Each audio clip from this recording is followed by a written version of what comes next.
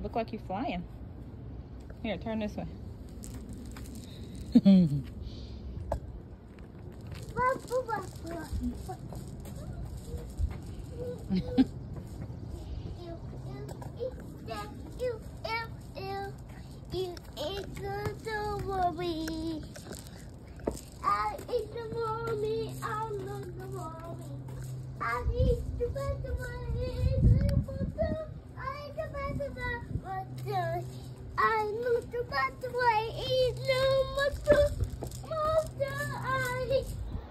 So what we are going to be doing today in the garden is going through each of the flowering plants and pruning a little bit. I should have did it earlier before the bees came out, but I'm just gonna have to be quick about it.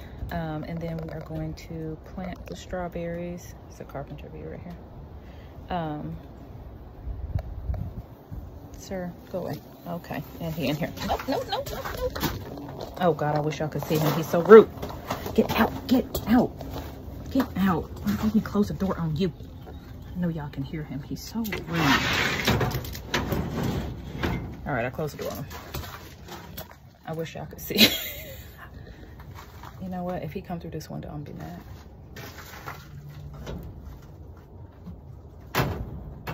All right, so now that I have to run from him, what we are going to do is go through all of the flowering plants. I'm going to prune them if he let me. That's why I normally try to get out real early in the morning before the bees are all over the flowers, because then of course it's a problem.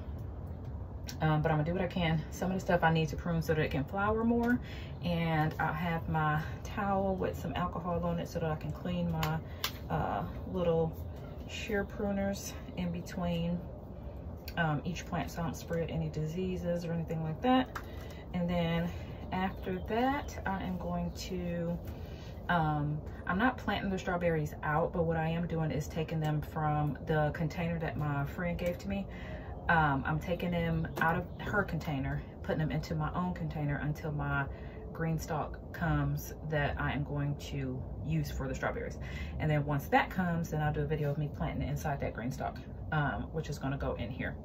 So right now we're just gonna prune. If you see me running from the bees, it's because they're rude, especially those carpenter bees. They're so rude. And the temperature inside this greenhouse right now is 72 degrees. I'll probably go ahead and keep the door open and the window open.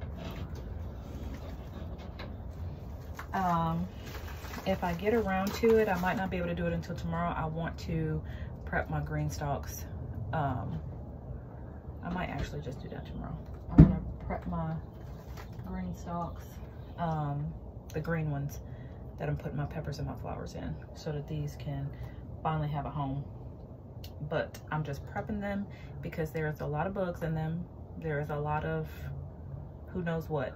So I'm gonna put some diatomaceous earth and mosquito bits. That's what I'm putting in it, and I'm gonna let it sit in that dry soil. I'm gonna let it kill some stuff, and then we'll take those roots out from the old plants from last year, and then next weekend is when I'm gonna plant these things into green stalks. All right, so let's get pruning. Oh.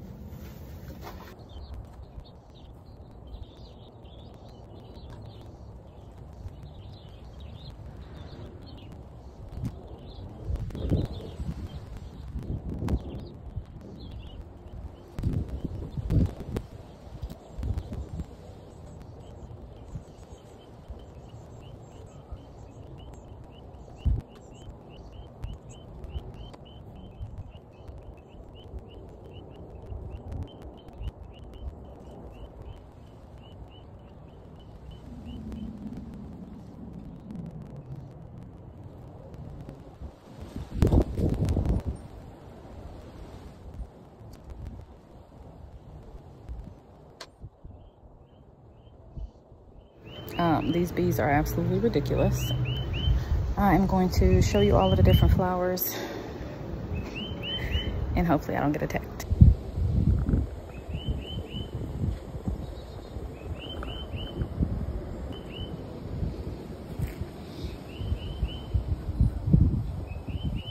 So these are cosmos.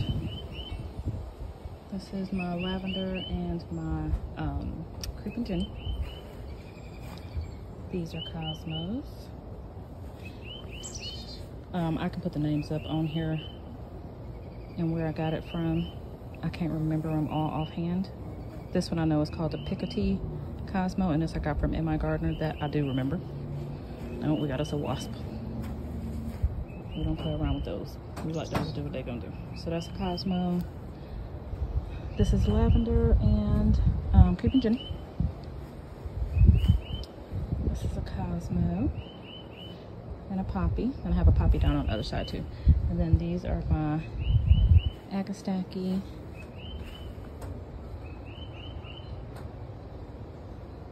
I wonder if I need to trim those. I can't remember how to prune these. These are called Scarlet Spires Salvia. Oh, let me pick that up. And they have more blooms coming.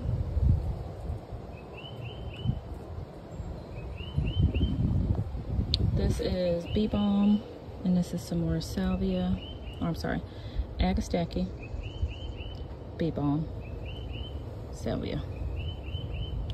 These two can look alike a lot, and you can get them confused.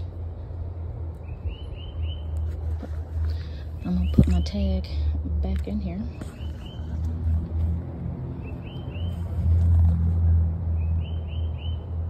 This is why I love Agastaki. And I don't know if it's called Agastache or Agastaki, but I call it Agastaki. All right, so now that all of the flowers are pruned, so that they can bush out, I am over here with the cabbage, the bok choy, and the peas. The peas I have to check on. They are starting to create peas, and some of them need to be staked up a little bit better.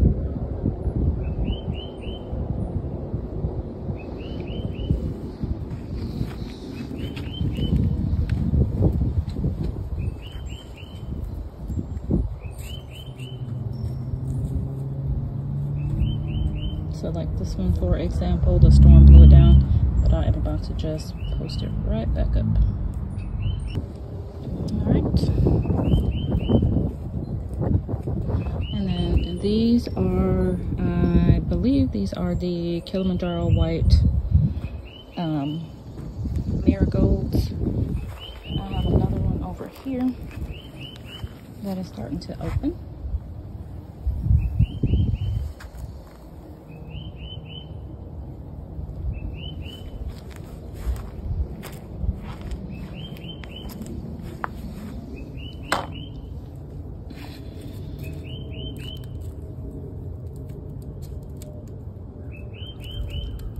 Uh-oh. This one got some damage on it.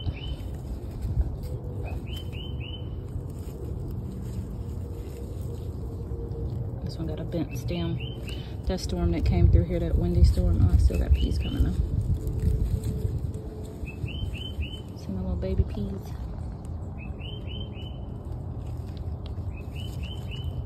I'll help this one.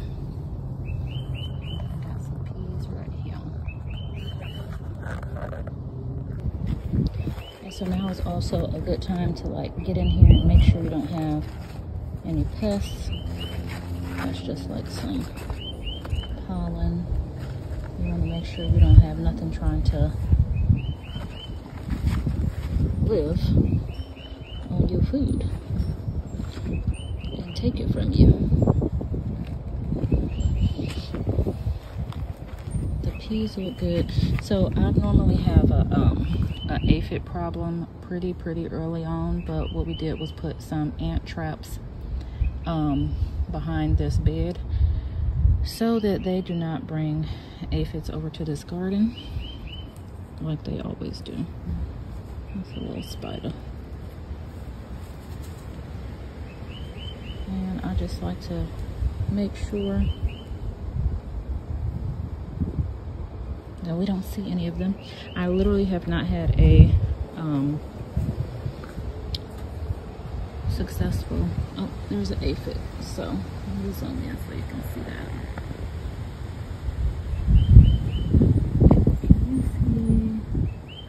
this one is the one that was broken in half and down on the ground. So they like to go for, let's see if I can just get in close. They like to go for weak plants. Can you see him? Oh, he about to be dead. They like to go for weak plants, and this is the weak one because this one is the one that broke in half from the storm and was touching the dirt. So it happens. I am going to put a couple more clips on this to try to help this one to be upright a little bit better, and I'm gonna spray it with some BT.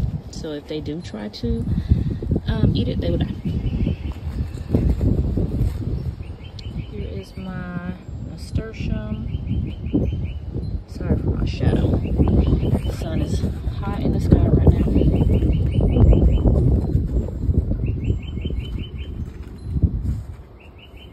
And that looks like was an egg of some sort.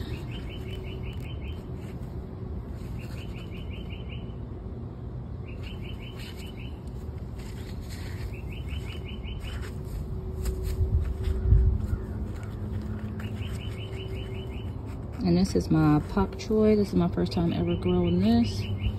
I need to harvest some of it. Oh, I got us a little billy bee. Oh, you might be a little honeybee.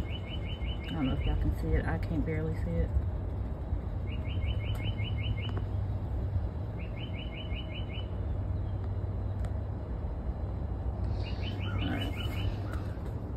Yep, so we got us a cluster of eggs right here. And what we're gonna do is we're gonna smush all of that. Smush it all. Knock it off.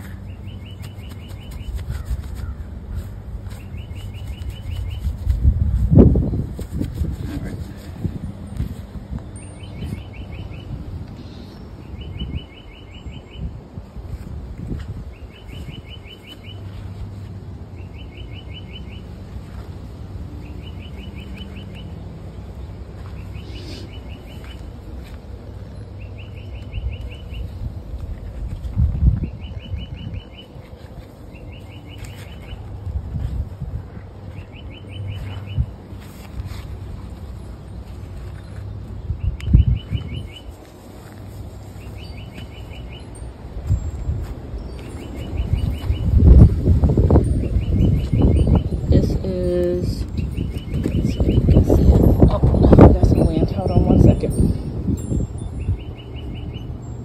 I did have my mic, but it was acting crazy, so here we are.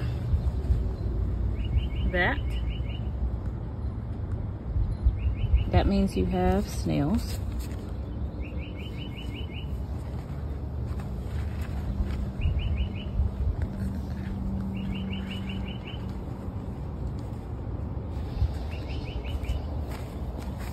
And you really want to get up in there. You really want to get up in there and see if anything is trying to live on your food, because you want to kill it.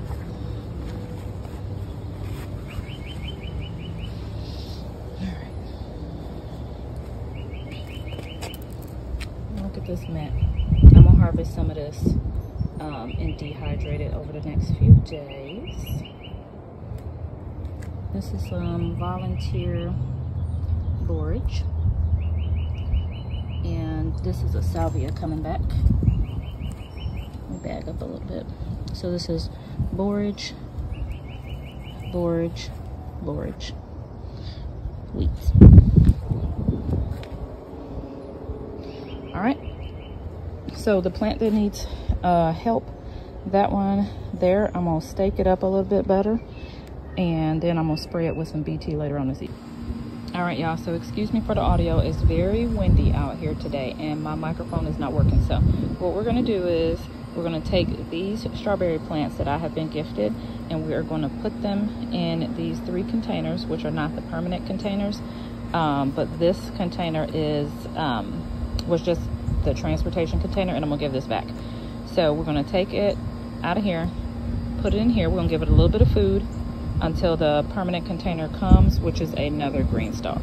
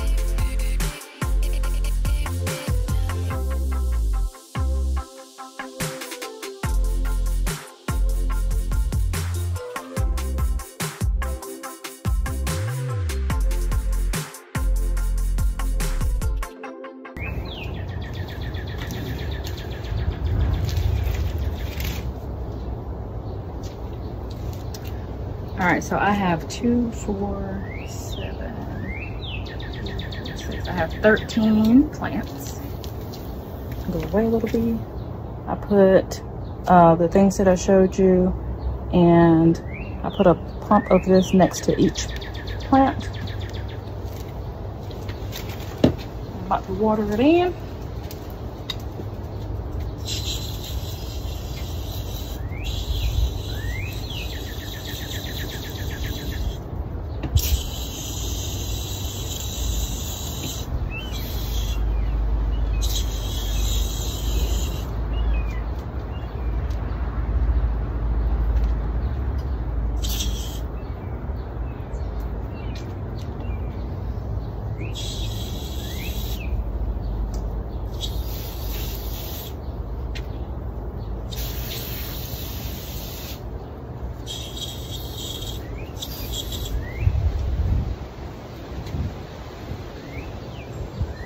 I'm not putting too much water because these containers do not have holes in the bottom.